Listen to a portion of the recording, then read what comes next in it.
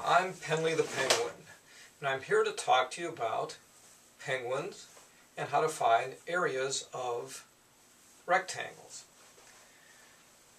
Many people wonder where penguins are located. They know they're located in Antarctica, but are they found anywhere else?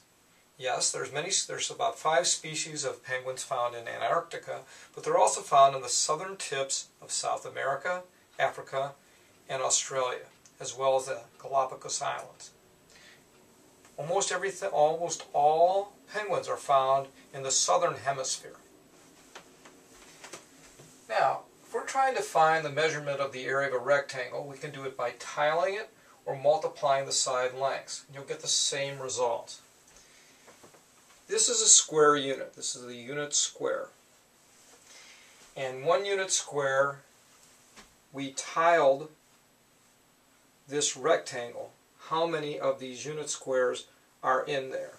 And that would tell us the area. So if we count 1, 2, 3, 4, 5, 6, 7, 8, 9, 10, 11, 12, 13, 14, 15, 16, 17, 18, 19, 20, 21, 22, 23, 24, 25, 26, 27, 28, 29, 30, 31, 32.